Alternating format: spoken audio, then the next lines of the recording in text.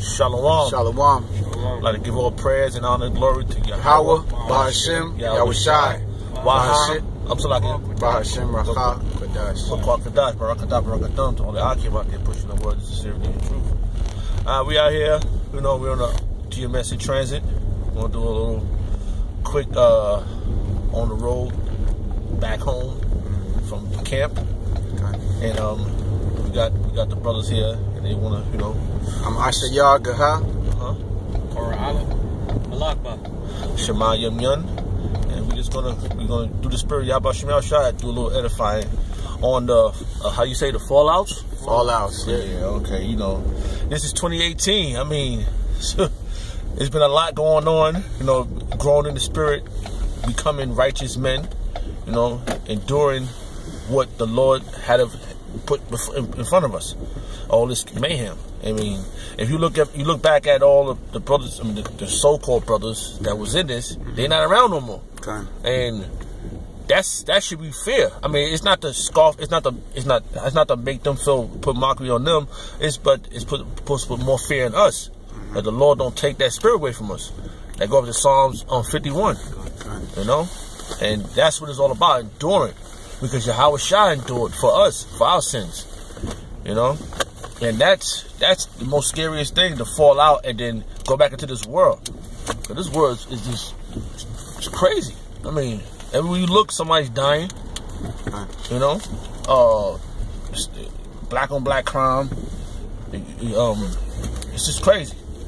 You got scripture? That's right. Oh, you got something to say, brother? Sorry. Romans 12:1. I beseech you, therefore, brethren, by the mercies of the Most High, that you present your bodies a living sacrifice, holy, acceptable unto the Most High, which is your reasonable service. That's right. Read that again? Yeah, you want to read it again, brother? Go ahead. You can break it down? Yes, sir. Romans 12:1. I beseech you, therefore, brethren, by the mercies of the Heavenly Father, that you present your bodies as a living sacrifice. Right. Present yourself as a living sacrifice, because our King, he did that for us, for our sins. Not for his sins and our sins. Can you imagine being beaten all the way till you was hung and nails put in your hands and put on a cross? That's a living sacrifice. So what we're going through is for a moment, and this moment is almost up. So you're supposed to present yourself. You're not supposed to leave this, because this is the reason why you the Lord had mercy on you, because you've been week in and week out there on the highways and the byways, presenting yourself a living sacrifice in front of these damn wicked ass people, you know, and then telling this world, listen, the kingdom of God, the kingdom of Yahweh Shema Shai is at hand. And look what happens. They get mad at you because you're reading a book. Not that you out there with guns. Look at them motherfuckers in shooting the schools. They will give mercy to them. Maybe he was going through some psychological thing in his head, so he shot the school up. Okay. But if we read the book, we the most demonic people on the face of the earth. In their eyes, yeah. In their eyes. If I can make a quick point too. Yeah, man. You know, this country, so-called America, Babylon the Great, loves to see the Israelites, who are the sons of God, loves to see them act wicked, man. Yes. They love the Migos. They love to see you cooning and jigabooing and acting like a nigga in a spigger. But when you get on the corners, and you start breaking down these scriptures, they hate it, man. And that goes back to that scripture, you shall be reviled for my name's sake. All right, we revile for the names of the Heavenly Father and the Son, Yahweh and Yahweh Shai, who the world calls God and the world calls Jesus Christ ignorantly. That's right. You know? Okay, read that, brother. We finish up that, brother. It says, holy, acceptable unto the Most High. Acceptable. Yeah. We gotta be acceptable in this, because if you're in the spirit, you know there's nothing left. I mean, to be acceptable into the most powerful entity that ever exists, that is, and his name is Yahweh, to be accepted by him and to get the kingdom. What is look at this madness out here, this traffic, confusion, just all types of noise. This ain't it. Yahweh Shema Shai hate this place, because this ain't acceptable. And you know what? He who let it will let it. Yahweh Shemel shall let this place go on until he's ready to destroy it. So, read that part again, brother. Right. It says holy. It says present your bodies a living sacrifice, holy, acceptable unto the Most High. Unto the Most High. That's what we out here. Now we, like the apostle said, this is your calling. Not being a basketball player, not being a football player, not being a rapper. You know, we gotta live in this world to our means, because we gotta survive. We gotta feed our families. We gotta eat. But we're not supposed to be going out to being drug dealers. You know, we're not supposed to be running around here making women prostitutes. You know, to get our ends meet. No, we're supposed to go get a regular job, because you are subject to payment. That's right.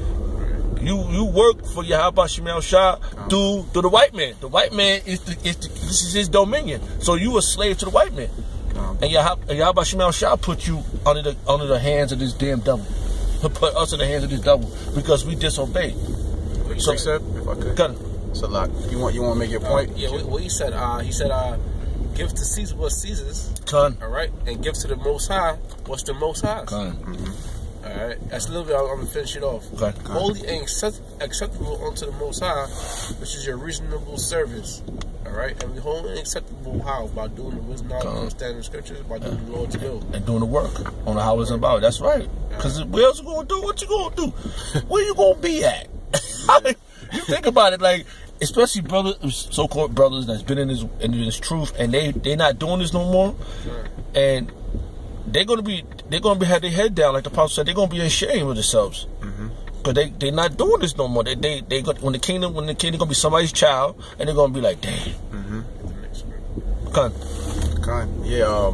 If I could make a quick point too, you fallouts, man. It shows you don't have any faith in Yahweh Shem Yahushua. You don't fear him. Otherwise, you would do the work fervently. Even doing the work fervently, you would think of what I could do more to add on to this ministry and play whatever role you were given, whatever gift you were given to accentuate that role and do your best office and whatever office you're given. But if you just fall out, take your hand from the plow, you don't fear the Most High at all, because you know that there's terrors and all these things coming. You know that we've gone off our whole lives having a Gentile mindset, and to be able to even have the gift of this and to be able to teach, you should be pursuing it fervently. But to fall out just shows you don't have any faith, man. I actually got a precept to go straight to the point. This is 1 John 2:19, and it reads, "They went out from us, but they were not of us. For if they had been of us, they would no doubt have continued with us." Read that again, brother. It says, "They went out from us, but they were not of us." Who's that? They went out from us. That's you fallouts. Now you become scoffers. Now, can you imagine been doing this for 3 decades, right?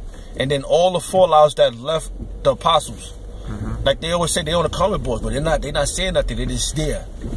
And then when it's like now the famine of the word net neutrality is coming up like another 2 months, right? Now those same men that's been on the comment boards just sitting there, they scoffers, but they just require scoffers.